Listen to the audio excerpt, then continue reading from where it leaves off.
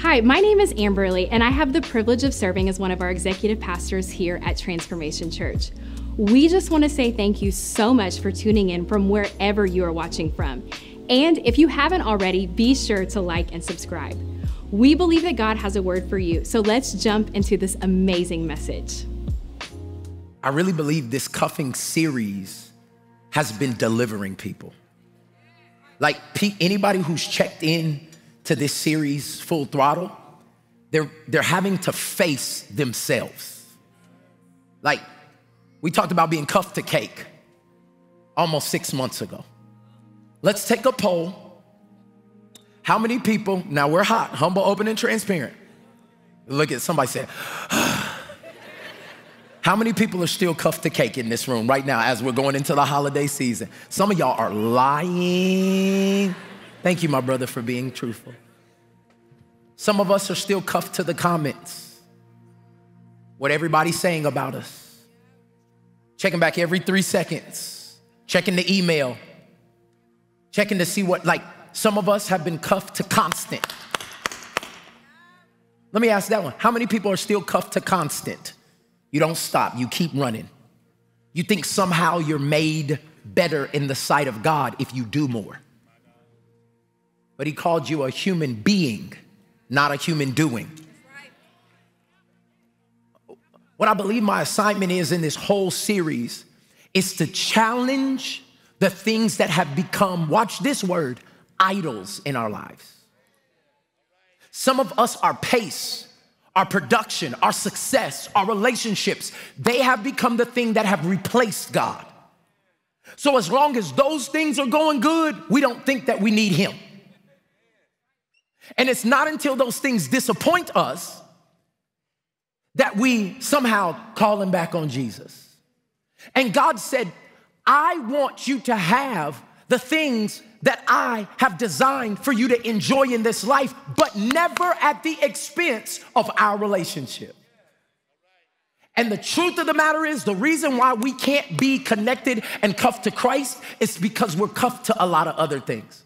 Some of y'all are like, okay, Pastor Mike, you talk about this cuffing season. This is week 12 of a series. We're not just starting this. If this is your first time hearing this, you need to go back and watch from 1 all the way to today, because it is a process of actually shedding the things that we think love us, but don't actually love us back. There are so many of us. Okay, let me just back up, because somebody's like, Susan, cuffing season?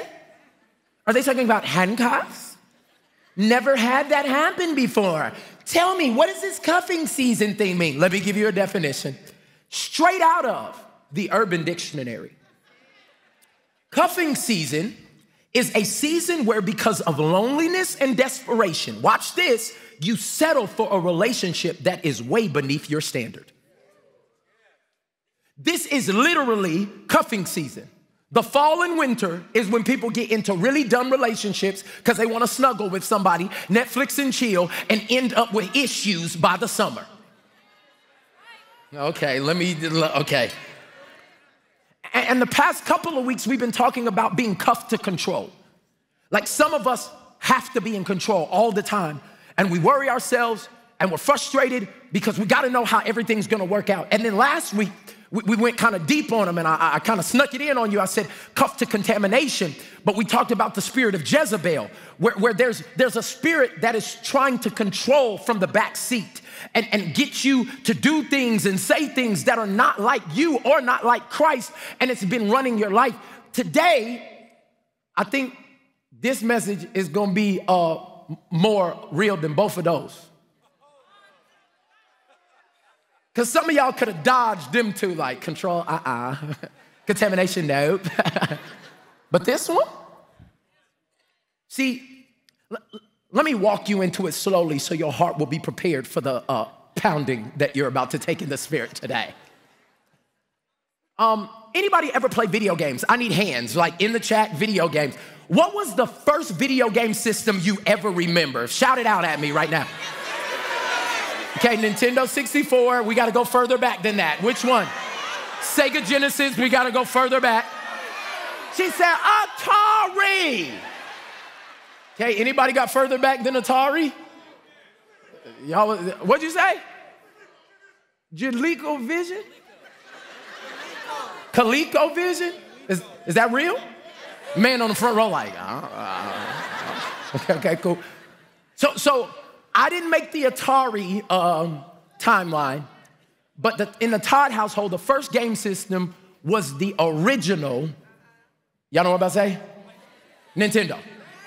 Okay, y'all remember the gray box and you had to lift it up and you had breath of the Spirit, pneuma of God. Like, if you've never blown on a cartridge, you haven't lived. It's the first miracle you've ever seen in your life. Ow! First miracle ever. It'll increase your faith. And me and my older brother Gabe would play Nintendo, but then one Christmas, Dad took it to the next level. And we opened up this box with this little blue hedgehog on it. And when the Sega Genesis came into play, there was nothing like playing Sega until Sony came out with this little device with 3 circles on it called a PlayStation. And I don't know if I was the only one, but I was a professional CD cleaner. I had alcohol. See, some of y'all know what I'm talking about, because the games could get scratched, and if it gets scratched, then you can't play it no more. So I had alcohol, I had cotton swabs, and if you really had to do it, you had to use the bottom of your t-shirt. Yes, I love y'all. Okay. And all of these games were so fun, but the one thing I hated about all of them is that you only could be so far away from the console because there was a control that had a wire that you had to be connected to. So y'all see how I preach, so there would be times that I would be playing and get so into it that right at the moment that I was about to win, no! And I would lose, not because I didn't have the moves, I lost because I lost connection. Okay. And then what ended up happening is probably about 3 years later, we got this thing called a Nintendo 64. And Nintendo 64 changed the game because the game started changing on the Nintendo 64. We got this one game called NFL Blitz. And then we got this other game called NBA Jam. He's on fire. Some people are still looking at me like, what is he talking about? I know you're too saved for this, but this was ministry to me, okay?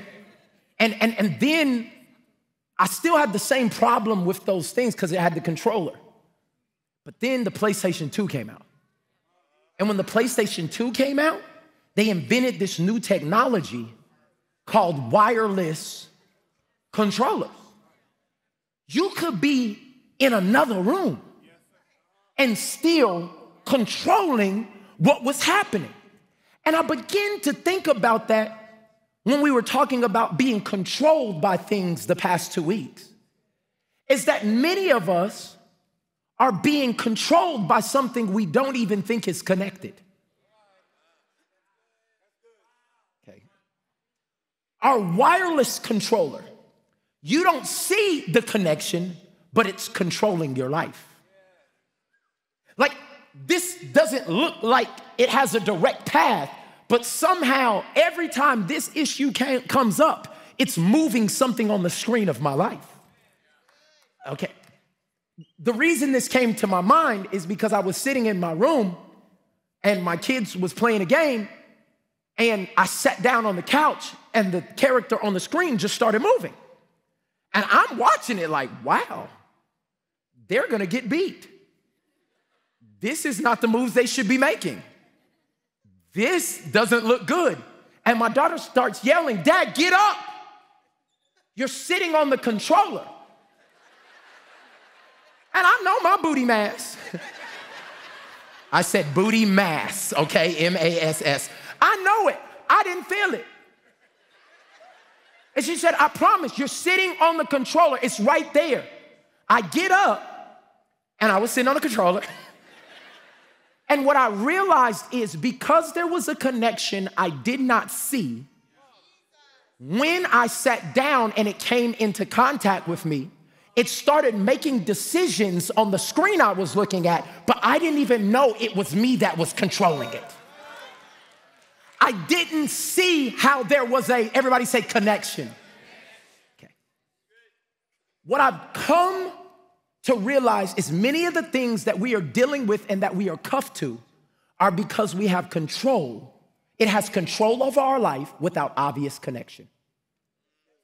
What are the things that are in your life right now that have control without an obvious connection? Think about it. Because there are reasons why you do what you do, and reasons why you go where you go, and reasons why you don't like certain type of people. Not because you don't even know them, but they remind me of that. Anybody I see like that. What is in the background controlling what you're doing now, but you don't see the obvious connection?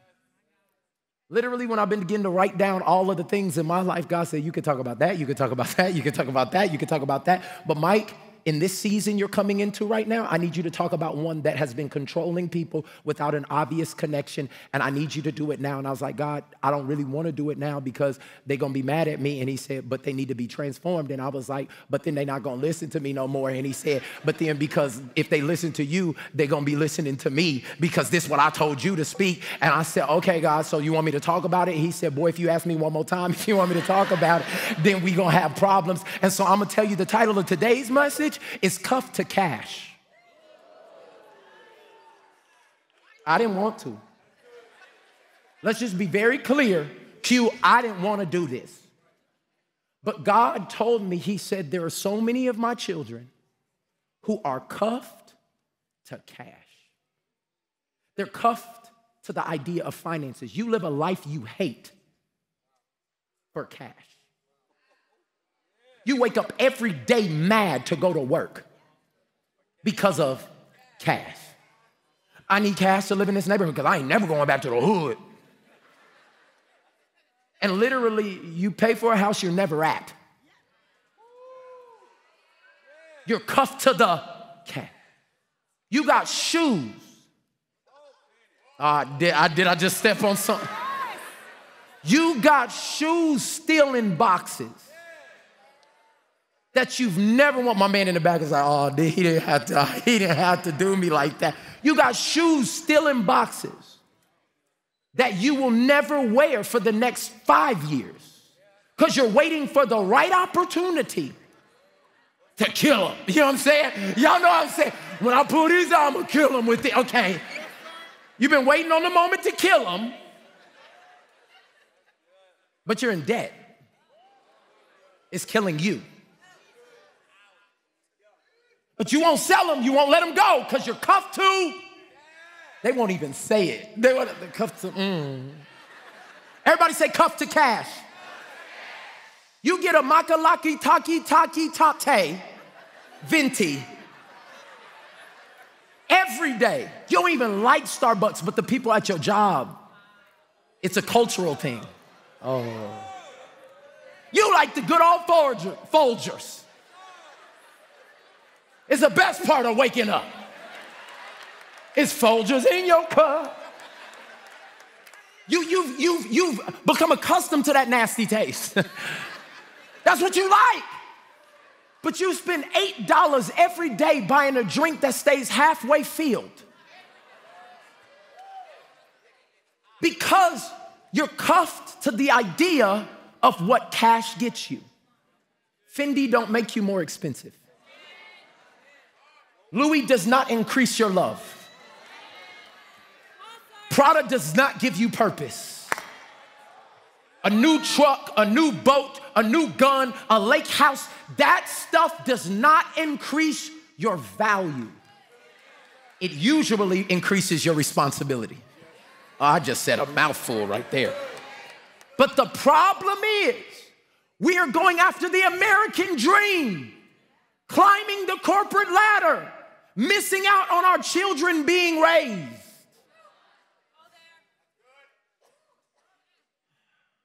Why? Because we're cuffed to the idea of having cash. And ain't nothing wrong with cash. There's nothing wrong with it.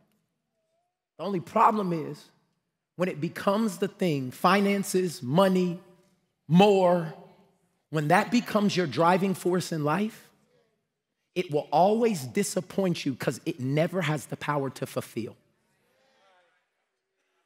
I know people with so much money that they could literally give everybody in this room 100,000. Somebody said, where they at? Call them, invite them to church. But the truth of the matter is, when you run through the 100,000, you still depressed. When you run through the 100,000 is just gonna magnify who you really are. If you pop in 2 pills, you get 100,000, you pop in 100 pills. If you a liar, you're just gonna be more manipulative in the way that you lie. Money doesn't make, it magnifies. Oh, I'm talking right now. Money doesn't make you, it just magnifies who you really are. And because so many people in the church. So let me give everybody a pass that don't love God and doesn't call Christ his king. Okay, go after it. It kind of feels good. But everybody who calls himself a believer, if you're still cuffed to cash, God may not be your God. Uh-oh. I'm gonna tread lightly today. No, I ain't. Here we go. First point. Cash is critical, but it's not Christ. It's a servant, not a savior. We gotta have cash. We gotta be able to function. It's a tool, but it is not our savior. And the truth of the matter is, some of y'all would shout more over $1,000 than God giving you joy in your heart. You would act a fool if somebody walked in Target and gave you a band. But we come in here, it's time to praise God. You see my shoes? Killing them. And I came to tell you that cash is critical. We need it. But it's not Christ. It is a servant. Money works for me. Somebody say that. Money works for me. I don't work for money. See, now I'm having to come against generational curses and generational habits. Like I'm fighting. I don't work for money. I work for purpose. And because I work for purpose, even if I'm doing a job that I don't like, it's a part of my purpose that's developing me into something or somewhere or something that I need for the next step. But I'm going towards what God wants for me. But I don't work for money. Money works. That's going to be somebody's faith statement for the rest of the week. Because some of y'all are just trying to figure out, well, if I carry the 2 and then I go sell plasma and then if I... Oh, don't be acting like y'all don't be up there like, when can I come back? In 2 weeks? Okay. Stop it. We're trying to figure out what God provides for those who do his will first. I'm gonna teach you. Matthew 6:24. No one can serve 2 masters. For either you will hate one and love the other. You will be devoted to one and despise the other. You cannot serve God and be enslaved to money. This is the Bible. You cannot serve God and be cuffed to cash. Do you know how strong that is? You cannot serve God and have money as your God. I wake up and the first thing I think about is getting this money. I go to sleep and the last thing I think about is getting this money. When I look at people, how much money do you think they got? You look at people's car like, Can they help me make money? Hold on, y'all. Nowhere in the scripture does Jesus say that needs to be our focus. It should be our fruit. Okay, let me stop. When we talk about this in the original language, this is one of the only places that God distinguishes himself against anything. Because most things ain't even worth comparing him to. But he says, you cannot serve God, and the original Aramaic word is mammon. You can't serve both of these. Let me take y'all back up, because some of y'all looking at me like, Pastor Mike, really take me and show me. Luke chapter 16, verse 10. So we just read it in Matthew, but Luke is a doctor and is a little more detailed in certain things. So you're going to see a little more right here. Luke chapter 16, verse 10. He who is faithful in what is least is faithful also in much. And he who is unjust or sloppy or raggedy in what is least is unjust also in much. Clean your car. Let me put my glasses on. Maybe you'll take me seriously. Okay. This is what we call stewardship. He doesn't care what it looks like right now. Can you keep it in the condition that it is in or better right now? He's watching how you handle what's in your hand. Keep screaming for more, but he's watching how you handle what's in your hand. Okay, he says, therefore, if you have been faithful in this unrighteous mammon, who will commit to your trust true riches? Hold on, what we've been talking about is like money. He said, but I want to give you true riches. That's what I want to trust you with. And if you have not been faithful, watch this one. I ain't got time to even talk about this. But if you have not been faithful over what is another man's, I'm a CEO, I'm a boss, I don't work for nobody. Hold up. If you are not stewarding over something that somebody else's, there's certain principles you miss. This is for another day. It says, if you are not faithful or been faithful in what's another man's, who will give you what is your own? No servant can serve two masters, for either he will hate one and love the other, or else he will be loyal to one. Man, we've been loyal to cash. Man, we wake up when we don't want to for cash. Man, we will throw somebody under the bus for cash. But what do you really think about them? Because I was thinking about promoting them. You or them. Well, I've seen them a couple of times. They don't always stay till it's time to leave. And that last presentation they gave, subpar. Like, why? Because you thought somehow their elevation was going to take away your ability to make more cash. Oh, God. How loyal have we been? We have taken our character and put it under dirt for the possibility of more cash. Okay. It says you cannot serve God and mammon. This is an Aramaic word that means riches, okay?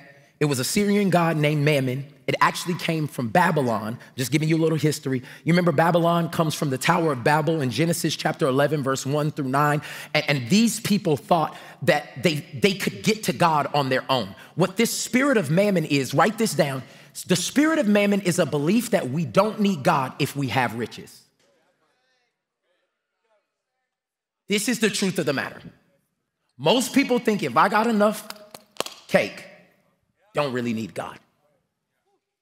If I got enough money, what I need to pray for, I'll pay for it. Oh, God. If I got enough money, I can step in and be God instead of need God. You don't say it out loud. We don't actually confess this, but this is what we think. And the church has been cuffed to this spirit of mammon, and that's why we've been cuffed to cash. And today I came to tell somebody that we're about to break this thing today in the name of Jesus. This spirit of mammon is arrogant, it's prideful, and it makes you look to other things than God. Write this down. Mammon promises you everything only God can deliver. I'm saying this, I'm gonna just tell them the truth. because I used to live like this. I used to think that money, if I make enough beats and Beyonce allows me to produce her album along with Usher and Lil Romeo, that was the time I was in, okay? Then I'll make enough money to be able to come back to the church and impact it for God. I'm gonna go outside of God, make some cash, and then come be effective for Jesus. Don't act like you ain't never thought that.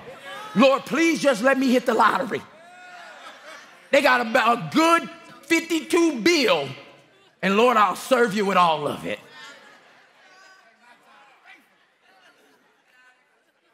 These are the thoughts, and it may not be at that level, but what I'm saying is somewhere we replace needing God with needing money. And Mammon, listen, that being cuffed to cash, it promises identity, security, significance, and happiness. And it cannot provide any of that.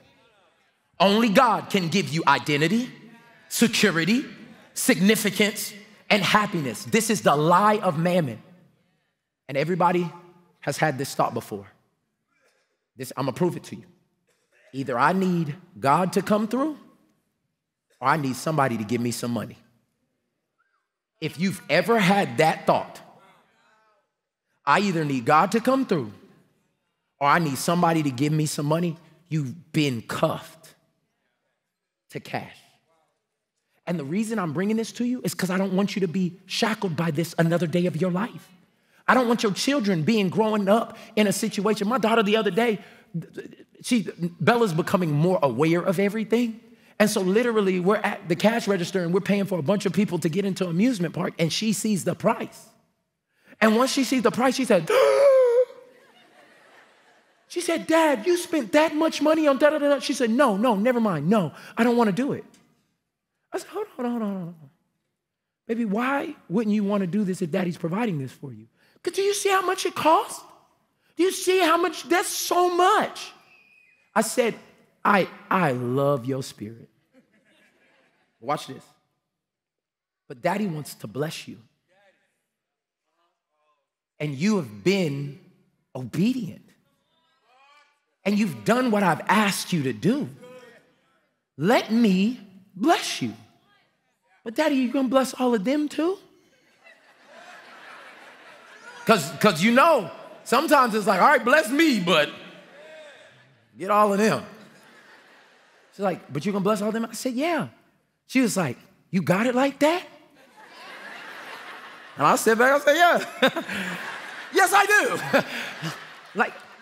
And in that moment, God said, Michael, that's how I want you to come to me. When you do what I ask you to do, when you've been faithful over what I've given you, I want to bless you. You want to bless all of them too? Yes. This ain't got to be one person or somebody like this. I'm bless all of them. And I'm like, you got it like that? And guess what God said? I got it like that. This only happens when you keep him in his rightful place. So here we go. Okay. Money is not the answer to your problems. God is always the answer to your problems. And some of you right now think money's gonna answer that. Yeah, money may help it. Money may be the tool you need, but anytime you have a problem, how did you even get into the situation in the first place? If you're going to get out of the situation and stay out of the situation, you need God to transform your mind. So what I'm saying to you is, money might be a part of the solution, but it is never the thing that is what we need fully. God is the answer to every problem we will ever have. And I know all the way up until this point, some of y'all just battling, struggling, because you thinking about your situation right now and how a cool 30,000 would solve all your issues and take away, it wouldn't take away the anxiety. You wouldn't get that alert every month, but you still wouldn't be able to sleep. Why? Because you need God to do more than give you cash. And if you're still debating right now, if this is okay, you're cuffed to cash. I heard one of my friends asked some people, he said, what's the highest form of value? And a lot of people said cash. And my friend, Dr. Darius Daniels, he said it like this. He said, cash, money, ain't even in the top 3 of the things that you need. He said like this, if I give you $1 million today and you die tomorrow, which one do you want? The million or your life? You want your life. So that means time is more valuable than cash. If I give you $1 million today, but then you have to be sick for the rest of your life, which one do you want? You want your health. So that means health is more valuable than cash. If I give you $1 million today, and then I tell you your mama gotta die tomorrow. Somebody's like, well, I know you're, no, stop it. Not my mama. What that means is relationships are more valuable than cash. So why are we being controlled by this thing that's not even as valuable as everybody makes it seem? You will get up and work a double for more cash and won't go to your kid's recital. I'm providing. Well, your children need more than J's and dresses, shoes and vacations. They need you to see them, soothe them, comfort them. They need but the truth is, it's a little easier because a lot of us are cuffed to cash, okay? So write it down in a point. Finances aren't the highest form of compensation. Watch this. Fulfillment is. I have never, by the grace of God, I have had, as I'm about to turn 36, I've had some opportunities to receive some resources from different things that are like, God, how did that happen? And I'm gonna just tell you, because nobody ever told me, like whatever the biggest check you've ever gotten is, when you get it, it feels good for 48 hours. Like after you like, dang.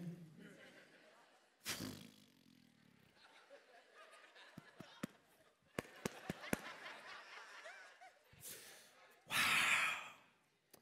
You start walking with a little swag on. You go to the bank different though. You don't do the drive-through, you go in. You be like, hello, hello, hey.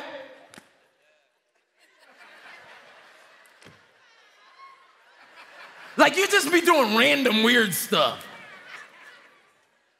And then it goes into this magical disappear land. And then you feel anxiety for a second, like, did they take it?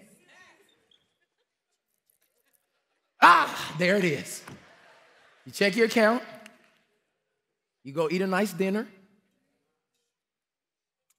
And then all the things that was a problem before still be a problem after the check. I'm telling you, I thought it was gonna be like I thought I was gonna lose weight when I made more money. Like, I don't know, I just thought it was like, you rich, you skinny. Like, I thought, it felt like you needed. Diddy said it. The more money. Do you know they take more money, government takes more money when you make more money? I don't know if everybody knows that, but like, $1 million ain't $1 million. 100,000 ain't 100,000. I mean, it looked like that on the check. Do you know people want to be paid for helping you count your money? No, I'm just telling you things that I didn't know. Did you know that when people find out you might got a little money, they start asking if they can have some of your money? And it be the people you love too. Like, I heard God blessing you.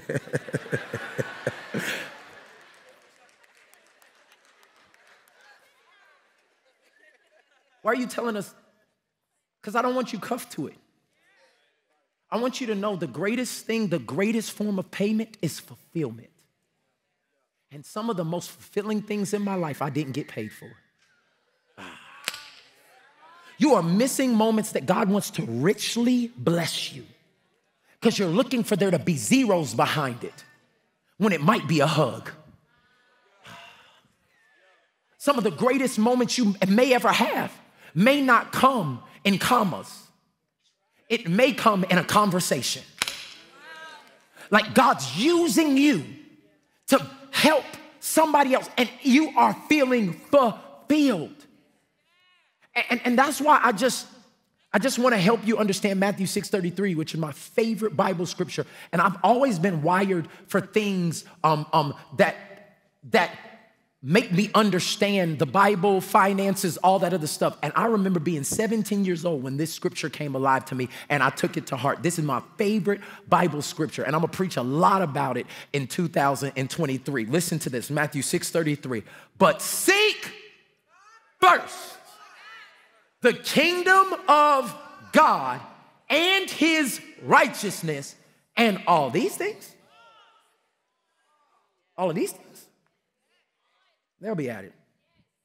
It's like going to the fast food restaurant and you ordering 5 baskets of fries. You're not worried, are you gonna get ketchup? Like, you're not like, oh my God, I wonder if I just order all these fries and I wonder if they're gonna allow me to have ketchup. You ordered the fries first. The ketchup is added. Like, why am I stressing about what's added if I did the prerequisite? And most of us are worried about the after thing because we have not done the first thing. When you seek, everybody shout at me first. The kingdom, the king, what he wants you to do, how he wants you to act, how he wants you to maneuver. Money, cash, influence, that's added. That's thrown in. When I got this connection at 17, Mo, it changed my life because I had never heard anybody say, just go full throttle after God and everything that you think you need, it's added. Everybody was telling me, go after the things you think you need and hopefully God can be a part of it. And this is why some of y'all know y'all are called into ministry, but you're still working a job because it pays you 6 figures. It's 19 years and you're working for a Rolex and a plaque.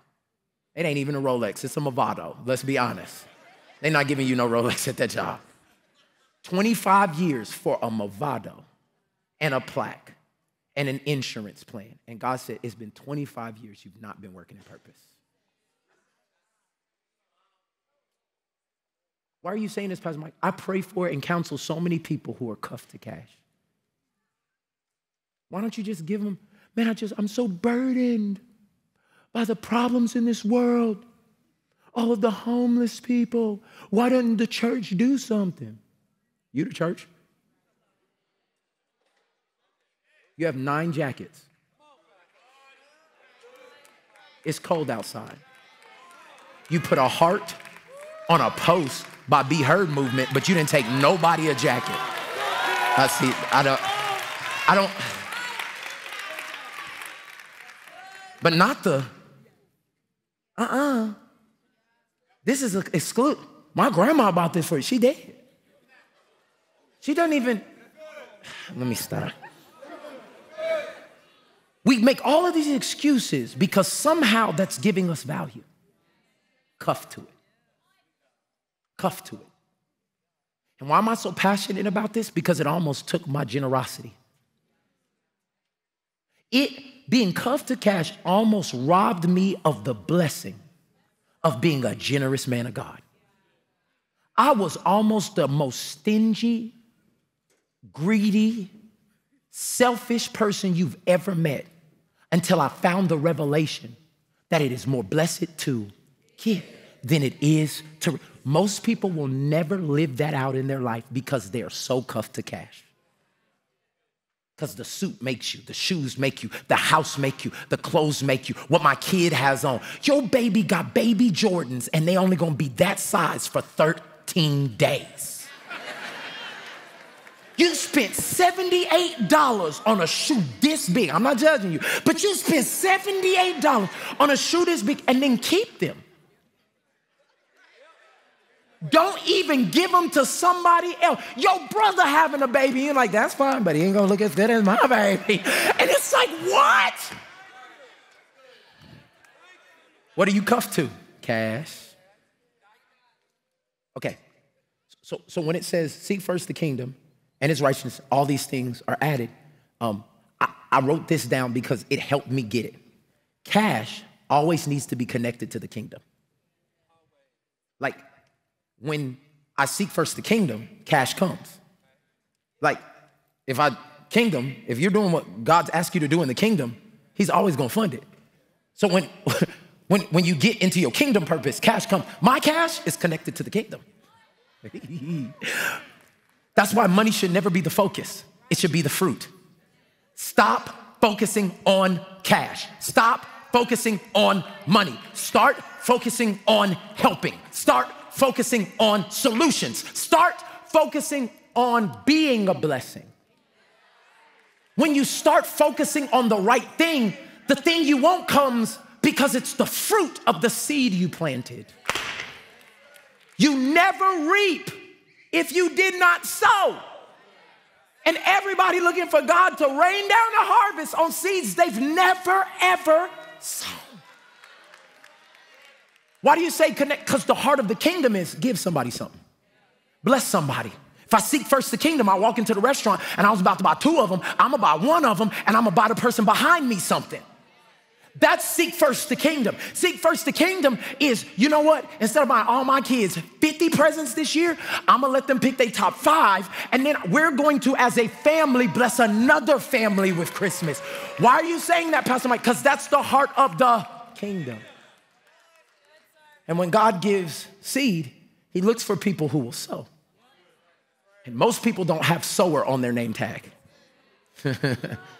Have y'all seen any sowers? I'm ready to give something to somebody. Like, think about it. I'm coming to bless somebody. Who's a sower? Look, somebody's hand, they're just like, I think, is this real or is he really doing it or not? I don't know. Is he trying to really get us? I said, who's a sower in the room? Can you bring me my cash machine real quick? I need a sower, like somebody who, like, if I bless you, you would bless somebody else. No, look, now in the context of the message, everybody's like, me. If I call me Bobby Sower. Like, real quick, I just need one more person. Somebody from this section. Who's a sower? Where? I heard right here. Come here, right here. The one that said right here. Who said right here? Come here, y'all give it up for my man, the sower. Okay, now, I want to do this little example for everybody. This is a real money machine, okay? And we got a couple dollars in it. Yeah, get my man up on the, yeah, come on, bring him up here. Come on, what's your name, my man? Andre? Give it up for Andre Sower. All right, Andre, I need you to step inside the money machine real quick, my man. Come on, just go in here. Right here, baby, right here. There's some 50s and 100s and 20s in there, okay? You guys, how much time should I give him? He said a minute. How much should I give him? 30? Well, hold on, how much time should I give him? Put it in the chat, how many? She said 20 minutes, no. All right, I'm gonna give him 15 seconds, okay? Look.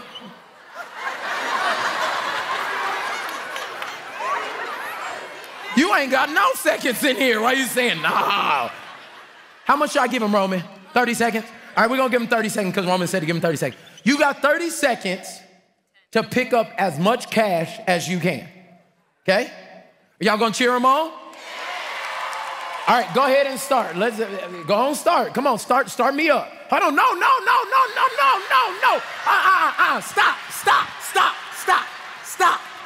Stop. Put it down. No. I'm not playing. Stop the blower.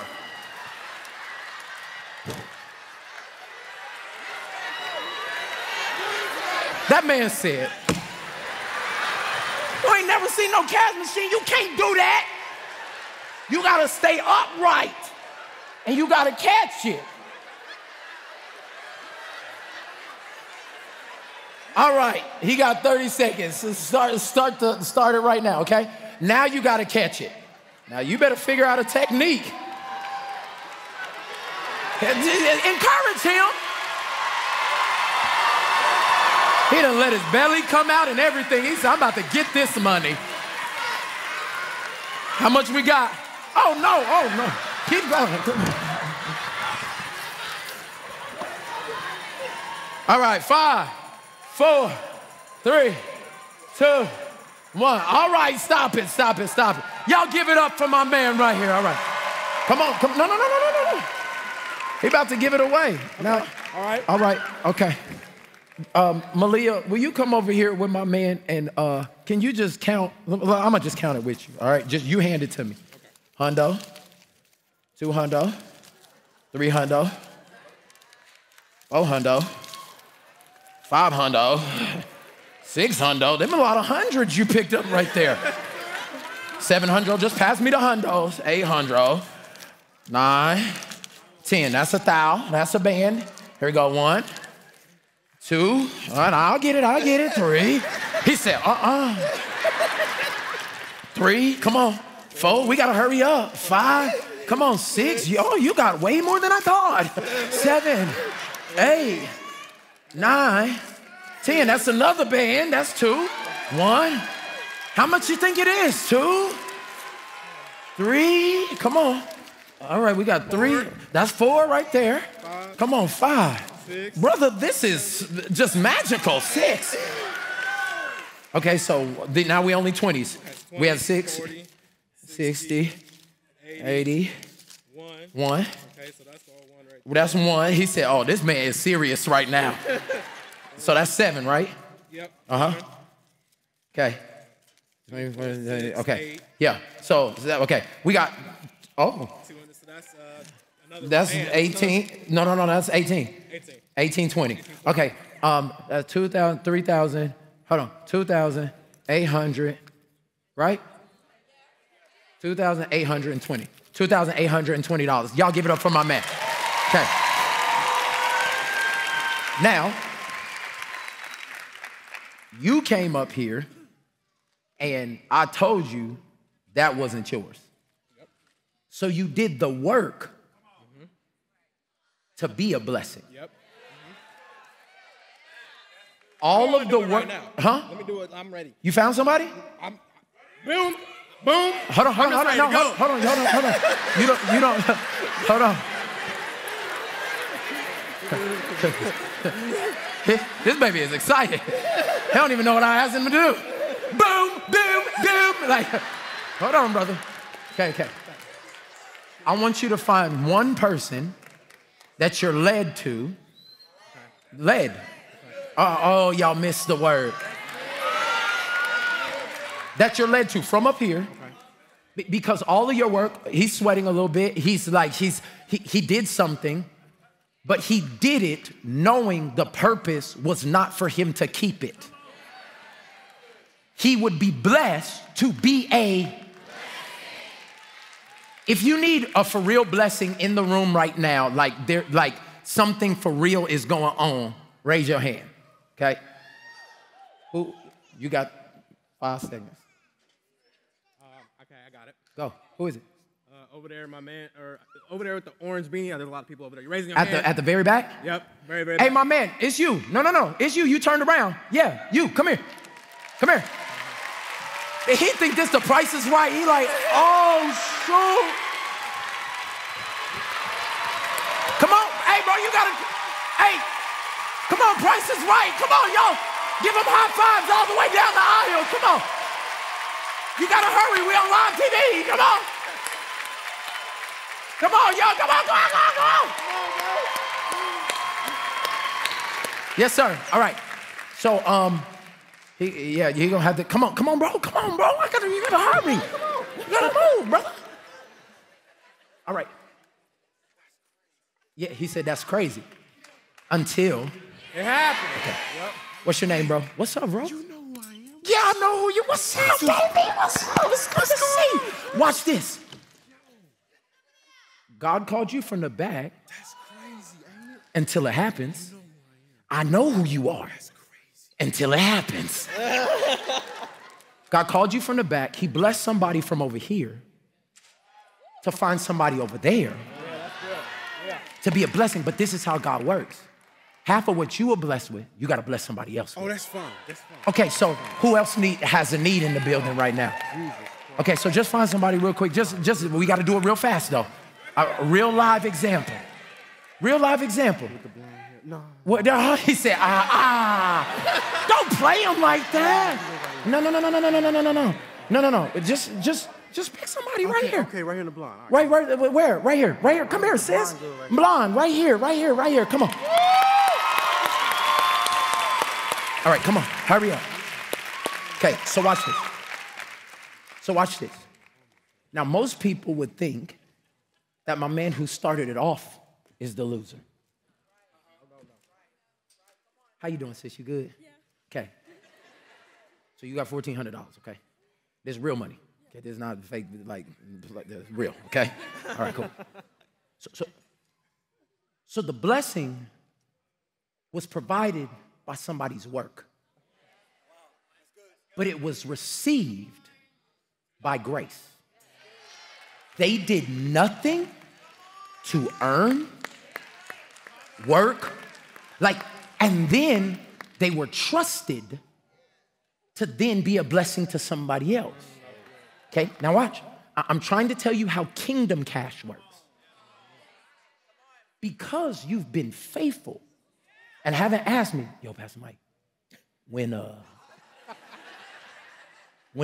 this is over, you gonna slide me something? Beforehand, I didn't know how much you was gonna pull out of there, but I already have 5 bands ready to give to you. You missed it. You missed it. Because I trusted the character of the one. You don't know what it's doing for him right now, but you better I want you to get a visual. God blessed so you can be a blessing, but before he blessed you, he already has something else prepared for you. Okay. Now, who leaves off of this stage blessed? I want to invite you to the kingdom. The kingdom is not about one person being blessed or this group of people being blessed. But I don't like this scene because it's only black people up here. That's cool. Yeah, I don't like this. We're a multi-ethnic church. Sweetheart, I need you to pick somebody white out here or Hispanic. There's a black woman like, my daddy white. Like, no, stop. Can you pick somebody, please? Get somebody. Hurry. Come on, sister. Okay, come here. Now watch. Just hurry. Now watch. Before you get, I need somebody Hispanic or Asian or, come on, somebody else. You come on. She said, come on. Okay, come here. Come here, we gotta make some room. Hold on, we gotta make some what? Some room. We have to make room because the blessing has gotten too big to contain by one group of people in one space. I'm trying to show you an actual picture of what kingdom is supposed to do, okay? So everybody, 1,400. All y'all getting 1,400. You getting 5,000. Now watch. Watch it. The reason, she said, you need African up there. You need an African? My brother. Black Wakanda forever. You need African. I heard you. You ready? Come on, you come on too. International. Come on, let's get some international in here. Excuse me. I see you. She came ready. She walked up, she said, don't fall at the end, don't fall. Just stand right there. Now stop calling it. I ain't nobody else coming up. But that doesn't mean you can't be blessed. Because it should not stop here. See, the only thing I'm asking, you didn't come to church looking to be blessed, but God blessed you. Now he's giving you the opportunity to bless someone else. Okay? This is what kingdom and cash, this is how it should relate. Y'all hear me? Can we give God praise for all of these people? Y'all can go off. Joe is going, they're going to take all your information. We're going to make sure. Why are you crying, bro?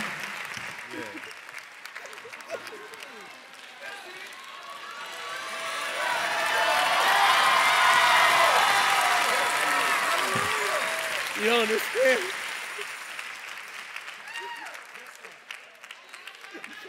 I know we should want to. It's all good, bro. My family and I.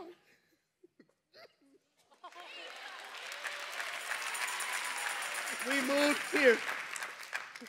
We moved here from Oregon. Moved here from Oregon. We've been following Transformation Church for over 5 years. And I just wanted a chance to be in the building. You have inspired, God, through you, has inspired my family. You don't understand. Oh, shoot. I had never saved money before. I never gave a homeless person stuff before until I started becoming part of this church. I didn't ever know how to hold a job. And following this church, the word of God through you changed my life.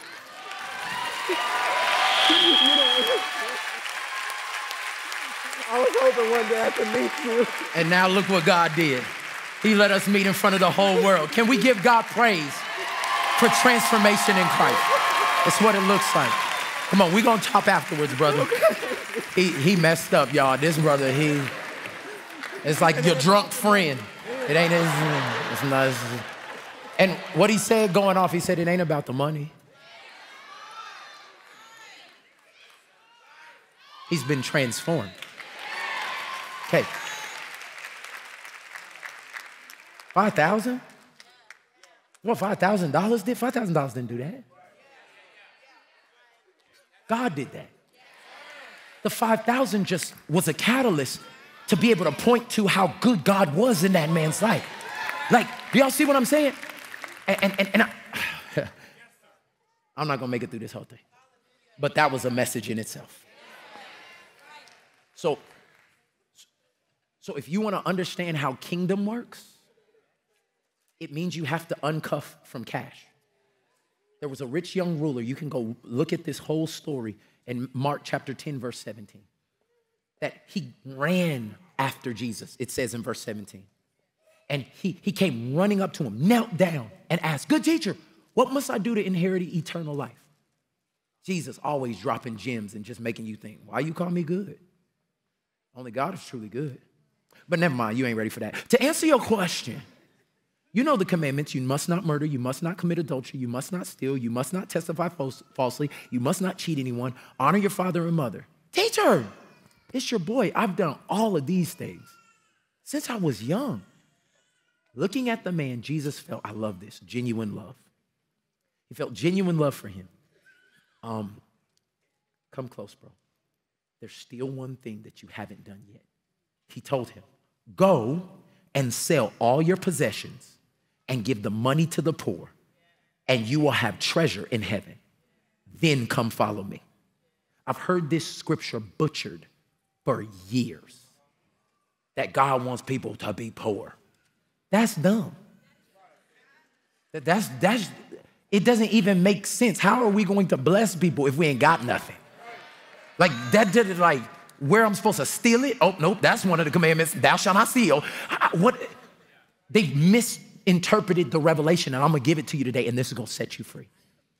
It said at this that Jesus told him, go sell your possessions, give the money to the poor, the man's face fell. And he went away sad. He didn't even try, y'all. He didn't even try, for he had many possessions. One thing that we don't give this rich young ruler credit for is he at least was seeking Jesus. Like literally, if you look at it in verse 17, as Jesus was starting out on his way, Jesus was going this way. A man came running up to him and knelt down.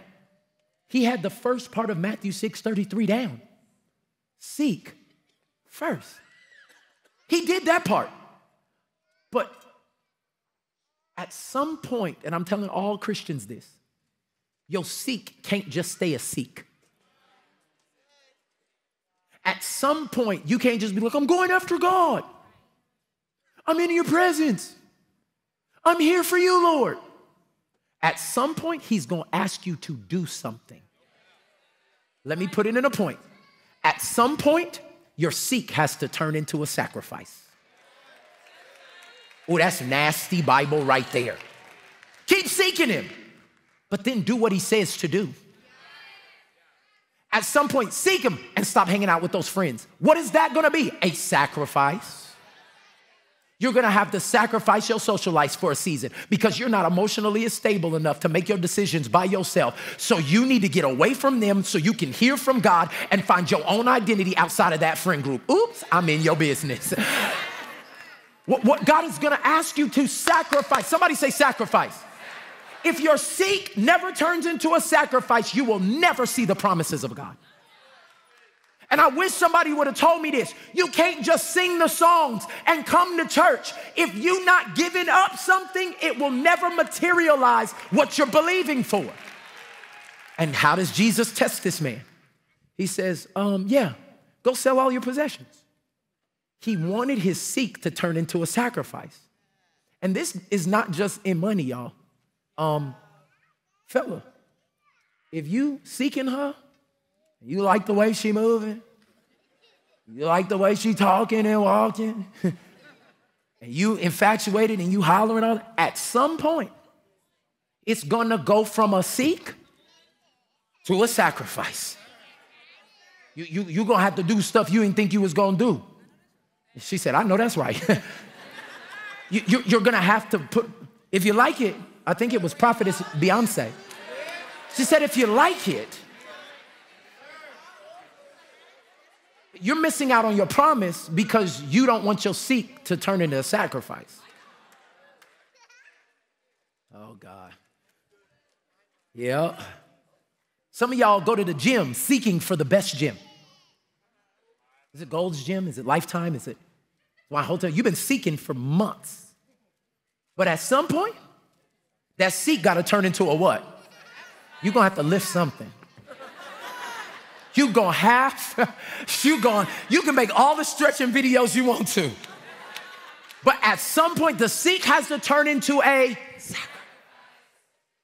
I just came to tell you, it's the same thing with money. If you're going to seek God, at some point, he's going to say, I want some of it. I want you to use it for something that you wouldn't naturally use it for. I know you could go buy yourself another, but I want you to sow into this. And let me show you the key to it, because when I looked at the scripture, he said, go sell all your possessions. Man, when you really dig into the scripture, it just changes your life. He said, sell all your possessions. That was the sacrifice. But then he said, sow it. What do you mean? Give it to the poor. Those are two totally different things. I could sell all my stuff and just have more for my investment. But he said, sacrifice and then sow it. Let me say it in a point. Sacrifice is solidified in sowing. Like, there's something exponential that happens when you take what you sacrifice for. Did y'all see what happened to this man? He sacrificed. It was his hands. It was, when he was picking up that money, nobody else was working. But it was solidified. Did y'all see he broke down crying? After the fourth person, his blessing sowed into them. This is what God is requiring all of us. This is why God asks us to share our testimony. It's because all the crap you went through does not get solidified until you give that story to somebody else. I think about my friends who were up here, Bree and Aaron, a couple of weeks ago. All the crap that they went through, all the sacrifice, all the marriage counseling, all the different things they went through, it didn't get solidified until Aaron told me, God's coming into his barbershop saying, man, thank you for sharing that message. Me and my wife are going to actually work on our marriage now. What? All the sacrifice was actually solidified when they gave it away. And what I'm saying is some of y'all been through a whole bunch of crap that hasn't made nothing yet because you're not willing to give it away. The same thing with your finances. God said, do you know how much I could do if I had control of the resources that I give you the ability to get? It does not become solidified until it's sown. So as I was reading this to bring it to an end, the goal of this parable was not for church people to think either I follow Jesus or I live a broke life. That wasn't it. The goal was not broke. The goal was broken.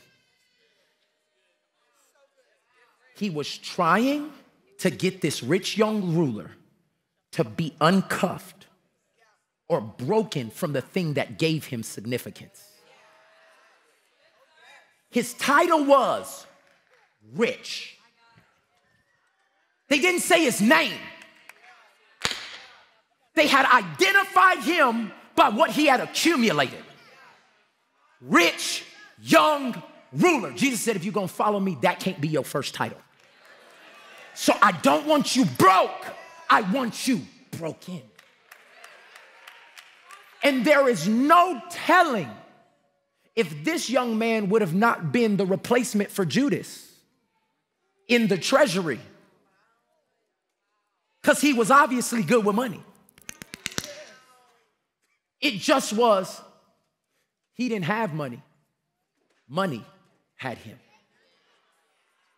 He didn't even try. He didn't even try to uncuff. And today, I'm just asking everybody in here, if you're going to uncuff from cash, you got to give it. There's no other way. How I got rid of being greedy in my heart is I gave it. I'll give it to you in a point. It's got you until you give it. I'm done. It's got you until you give it. Anything in your life, in your bank account, in your closet that you can't give away, you don't have it. It has you. I told them, bring me that last little thing. Bring me them shoes. I literally got a pair of shoes last night. Mo, am I lying? I'm telling the truth. I got these last night. Mo seen them. Bring me the shoes and the jacket. You got them? You got them? Thank you, baby. They not open, y'all. These didn't even come. DJ Khaled came out with a shoe called We the Best. And these mugs is so clean. They're Jordan 5s. And I mean, they just, And I was literally preaching this sermon to Charles in the green room. And just finished, on the inside, y'all, it's so, I'm not sponsored. If DJ Khaled, if you want to sponsor me, that's fine. But I literally was in the green room. And the Holy Spirit said, if you don't give them away this morning, they got you.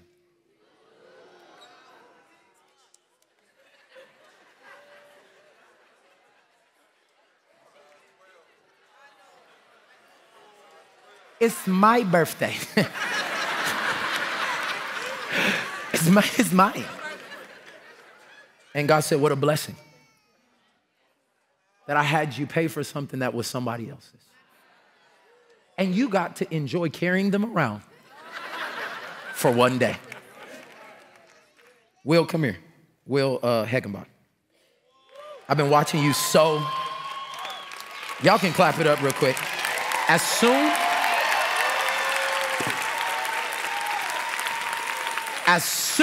as the Holy Spirit said you got to give them away, he showed me Will. And y'all don't know, but Will is one of the best people in the world, serves this vision tirelessly. And today, I just wanted you to know I love you, I appreciate you. I care about you and your family. You the best. Another one.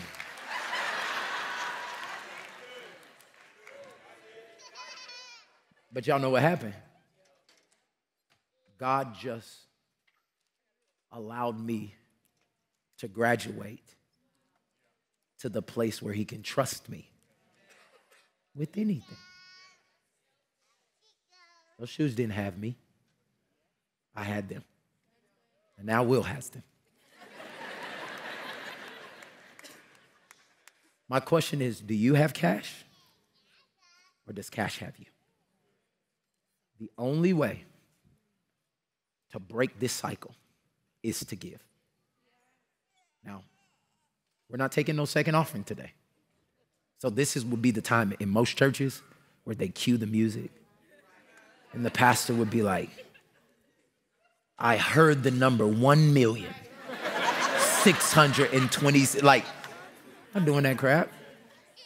Because at the end of the day, if it doesn't come from a pure place of your heart, it's manipulation anyway. We don't want that.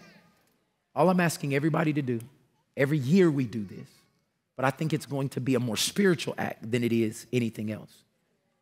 On December 4th, people are going to come from all over the country to sow in crazy faith, y'all. And the testimonies we have of people who trusted God with whatever he said, not with what we said. All we want you to do is pray. God, is there anything you would have me to give in this offering? And this is the crazy thing. This is the time of year. Like, I tithe. Like, that's the first level. If you don't tithe right now, y'all missing out. It's a protection, it's blessing, it's all kinds of stuff. 10%, we waste it anyway. We waste it on stuff that don't fit us. We got clothes that we bought for a size we ain't about to be. Like, you know what I'm saying? Let's be honest. Like, we waste it anyway. But 90% with God's blessing is better than 100% without it. So if you're not tithing, man, I'm encouraging you. Start tithing. That's the first level. But then you can graduate to a second level. And the second level is offerings. And when God tells you and pricks it on your heart to give something, but there's nothing better than doing it. But there's a third level. Everybody say there's another level. The highest level is sacrificial offerings. What you mean?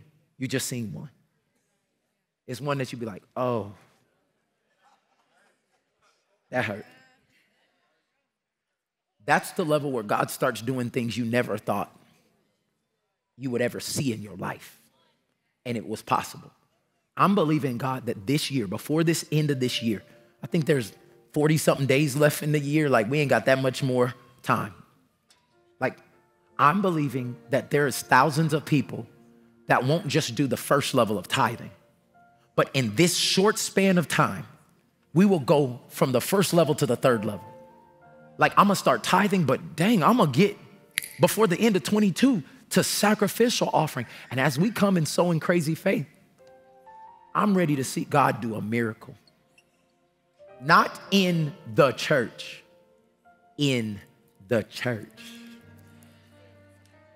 Like, God has blessed this building. We got a nice building. We don't need that. We need the spirit of mammon to be broken off of our minds. We need the principles of poverty to no longer pass down from generation. We need the goal of greed in our lives and our families to be eradicated. How does that happen? Everybody say give. Generosity is the number one way that people become more like God. For God so loved that it's his core characteristic. Would everybody stand all over the world? If you've been cuffed to cash, or you just want a deeper heart of generosity, would you just lift your hands everywhere? Because I'm the first one to say it. Father, I thank you that I delivered your word in the best way I knew how. Today, God, I'm asking that you would uncuff us from our need for cash more than our need for Christ. Let us be married to the idea of you being provider. The one who has and the ability not to just meet our financial needs, but meet all of our needs. Today, somebody needs a healing. Today, somebody needs breakthrough. Today, somebody needs their mind shifted. Father, thank you that we are going to the one who is the source of it all. And no longer will we be cuffed to cash. Today, we are severing our tie to the spirit of mammon. And we are connecting to the life-giving source, Jesus Christ. Thank you for generosity erupting in this church. Ooh. Thank you that this week we're looking for places to be a blessing. Your word said you give seed to the sower. So we have to make up in our hearts right now that we're going to sow and you will provide seed. Father, let us be the answer to prayers, not just praying to get prayers answered. Thank you that families change. Thank you, Father, that legacies change because we will seek first. Everybody say first, the kingdom. And God, I thank you that you'll add everything else. If you're in this room and you've never accepted Jesus as your personal Lord and Savior, let me introduce you to the King of the kingdom. He's the one that took somebody like me who was addicted to pornography, a liar, a manipulator, somebody who had a felony car insurance fraud case, and say, yeah, bring that all to me. And I'm not gonna make you perfect, but I'm gonna make sure you're progressing.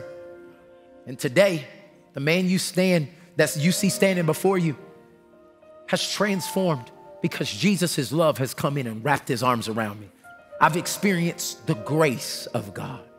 And today I wanna offer that to you. Yeah, your eternity will be secure, but that's not the best part. You get to walk with God every day of your life. Today, if that's you and you're saying, Pastor Mike, I want to make Jesus my Lord and Savior, not just get me out of this, but Lord, show me which way to go. Tell me what to do. Because I know your plan is best for me.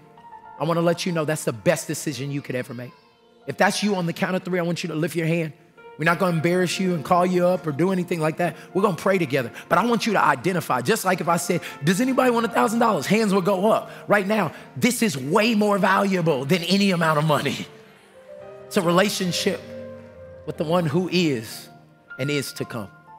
If you want a relationship with Jesus today, whether you're in the room or you're watching online, on rebroadcast or 10 years from now, I want you to lift your hand. Today is the day of salvation. 1, I'm so proud of you. 2, your name is about to be written in the Lamb's Book of Life. I hear claps already. 3, somebody lift your hand right now if you're in this room. I see you. I see you, sister. I see you, my brother. I see you over. Wow. Oh, come on, church. I see you. This is what it's about. Hey, Transformation Church is a family. Nobody prays alone. So let's all just lift our hands and pray this prayer together. God, thank you for sending Jesus just for me. Today, I'm uncuffing from everything that's not like you. I believe you lived, you died, you rose again for my freedom. And today, I give you my life. Change me, renew me, transform me. I'm yours. In Jesus' name, amen. Hey, can we celebrate all over this room? Oh, y'all, heaven is turning up right now. Can we celebrate all over this room? Hallelujah. Next week, we're gonna take it to a whole nother level. This week, watch the message back. Anytime you get frazzled about finances, watch it again. Because God's going to uncuff us because he's our source. I love you. Thank you for all the birthday wishes. This is the best church to lead in the whole wide world. And until next week, go out and live a transformed life. Hug 2 or 3 people. We love you. Thank you so much for watching this message. We pray that it encouraged you. Our vision is to represent God to the lost and found for transformation in Christ. And if you would like to partner with us in giving, you can text GIVE to 828282 or visit us on our website. Also, be sure to like, subscribe, and check out our other sermons as well. Our service begins every Sunday at 10:45 a.m. Central Standard Time. Now go out and live a transformed life.